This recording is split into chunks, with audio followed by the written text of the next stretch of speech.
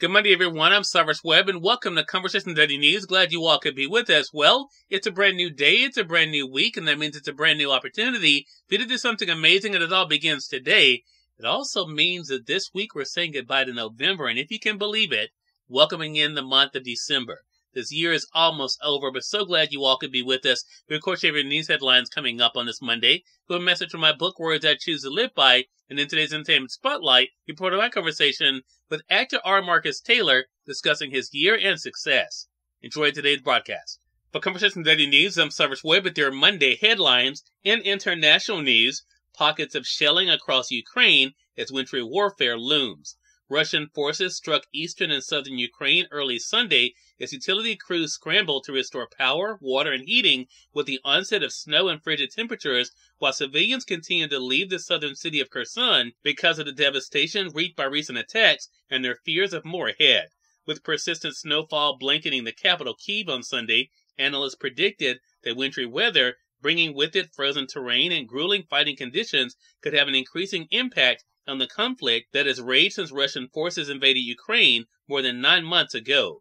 Both sides were already bogged down by heavy rain and muddy battlefield conditions, said the experts. After a blistering series of Russian artillery strikes on infrastructure that started last month, workers were fanning out in around-the-clock deployments to restore key basic services, as many Ukrainians were forced to cope with only a few hours of electricity per day, if any. The state power grid operator said on Sunday that electricity producers are now supplying about 80% of demand compared to 75% the previous day. The deprivations have revived jousting between Ukraine's president and Kyiv's mayor. Kyiv's mayor on Sunday defended himself against allegations leveled by President Zelensky that too many Kyiv residents were still without power and that insufficient centers have been set up for them to stock up on food, water, battery power, and other essentials. The mayor of Kyiv wrote on Telegram Sunday that hundreds of such centers are in operation, as well as hundreds of emergency generators,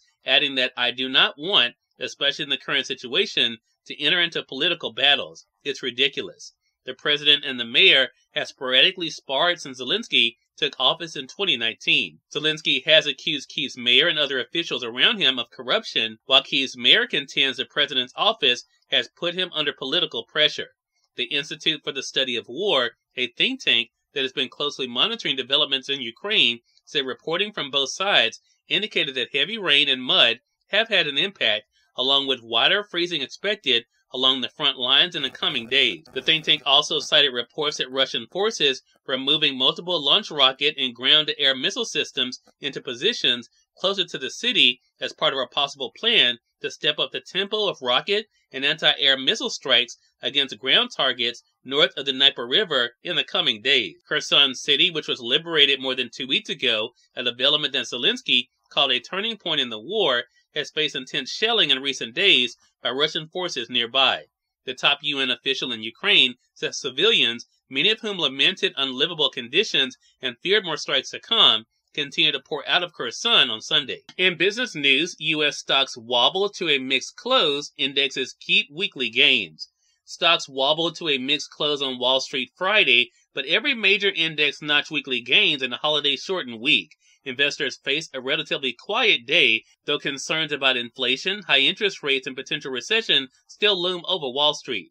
Markets were closed on Thursday for the Thanksgiving holiday and closed at 1 p.m. Eastern on Friday. The S&P 500 fell 1.14 points, or less than 0.1%, to close at 4,026. Nearly 70% of stocks in the benchmark index gained ground, but the broader market was dragged lower by technology companies. The Dow Jones Industrial Average rose 153 points, or 0.4%, to 34,347. The Nasdaq fell 59 points, or 0.5%, to 11,226. In entertainment news, fame and Flashdance singer and actor Irene Cara dies at 63. Oscar, Golden Globe, and two-time Grammy-winning singer-actress Irene Cara, who starred and sang the title cut from the 1980 hit movie Fame, and then belted out the era-defining hit Flashdance What a Feeling from 1983's Flashdance, has died.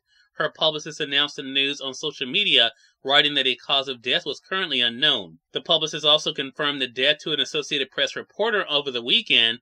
Kara died at her home in Florida. The exact date of her death was not disclosed. And finally, in more entertainment news, Black Panther reigns again over the Thanksgiving weekend box office. Marvel's Black Panther Wakanda Forever raked in an additional $64 million over the Thanksgiving weekend, which went from Wednesday through Sunday. $46 million of that was from the weekend alone. The superhero sequel has reigned over the charts for 3 weekends now and has grossed more than $670 million worldwide. That made the top 5 movies over the weekend. Number 1, Black Panther Wakanda Forever with $46 million.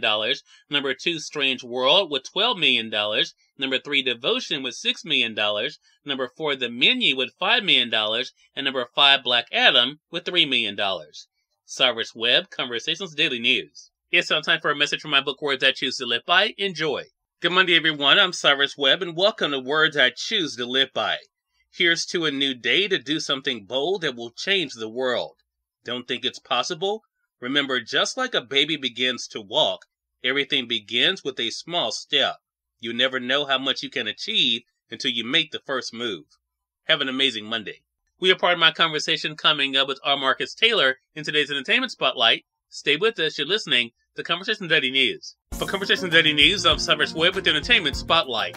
Actor R. Marcus Taylor joined me on Conversations Live, the radio show, to talk about the year that's been 2022 and his success. Here's a bit of our conversation. Marcus, hello to you. Welcome back to the program, man. How you doing? What's going on? Hey man, doing really good. Glad to speak with you again, man. Well, first of all, congratulations on the year that's been 2022. I want to begin with the reflection, man, because I think a lot of times around this time, people are not only thinking about, gratitude, but also just on the journey here. What has it been like for you to kind of reflect on that journey for yourself?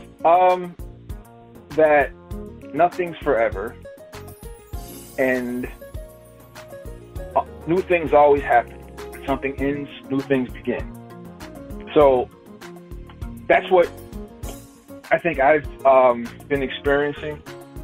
Like, a year and a half ago, I was way over 300 something pounds, and now I'm 140 pounds lighter. I'm eating healthy. I'm exercising.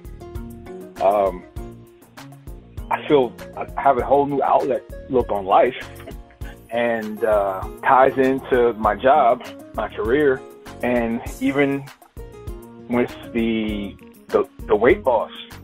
At one point, it was hard to get work because everybody saw me as a really big black man. That's scary. Yeah.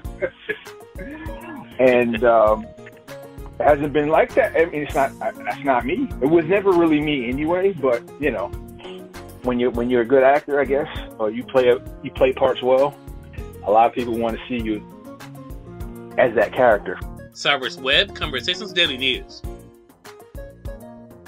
We thank you all for tuning into this edition of Conversation Daily News. But back to guys on tomorrow, more news, message from my book, Words I Choose to Live By, and of course your entertainment spotlight. Until then, remember Cyrus Webb saying, as always, enjoy your day, enjoy your life, enjoy your world. Thank you all for choosing Conversation Daily News today. Then let's go make it a great one.